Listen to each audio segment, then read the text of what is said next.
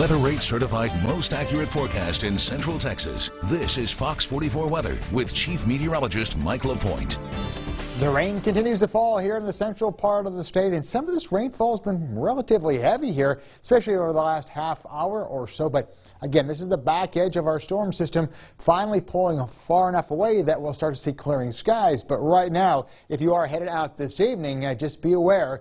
You're going to need the umbrella. We've got rain from Corsicana right on down through Waco and kind of tailing not too far away from the Round Rock area. It's moving pretty fast off to the north and to the east at about 30 miles per hour, but you can see it's been pretty steady, at least here in McLennan County, over toward the Lakeview area. There's west, and as you work your way down toward Moody, all looking at some light to moderate rain. Again, nothing out there severe. Haven't seen any claps of thunder either, so again, that is some good news. But you notice where that rain continues down towards Salado, and then quiet conditions the farther back off to the west you go. Now, our storm system, that front is well down to the south of us, but behind it, we talked about that post-frontal rain, and that's what we're seeing here across the region. Once we get this line moving through, we'll start to see the clouds clear out, and a pretty cold night will be expected. How much rainfall here over the last 24 hours? Getting close to 3/10 of an inch in the Waco area, 1/3 of an inch up toward Mejia, a little bit more down toward College Station there, about 1/2 an inch, and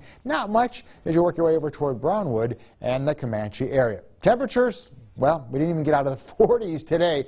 Yeah, that's way, way below average. We should be in the mid-70s. We're in the mid-40s. It is 44 in Mejia, 43 in Waco. Temperatures low to mid-40s right now from Killeen over toward the Temple area. So our future cast, by 7 o'clock, most of the rainfall will be off to our east and starting to wind down just a little bit, and that'll continue to push off to the east at about 30 miles an hour. By midnight, expect skies to begin to clear out here in our area, and that will set up a very cold start to the day. We talked about this at the top of the newscast, how we are under a freeze warning.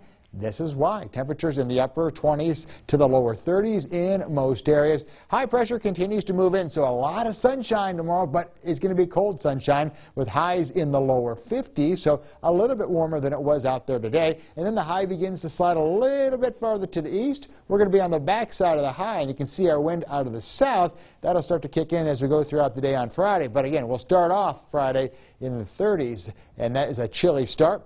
You know the drill. Another jacket or two needed as we go throughout the day on Friday, with temperatures climbing into the upper 50s and lower 60s. But let's talk about that freeze warning, which includes Waco, Temple, and Killeen. That kicks in actually at 1 o'clock in the morning, runs through 10 tomorrow morning, where temperatures will be in the upper 20s and lower 30s. Anything you want to save outside, some tender vegetation or some flowers, you either want to cover those up or pull them inside. We do have that weather moving over to the east of us tomorrow, talking about the cold weather. And that's where that freeze watch is in effect right now. Eventually that'll be upgraded. But tonight, though, freeze warning in effect.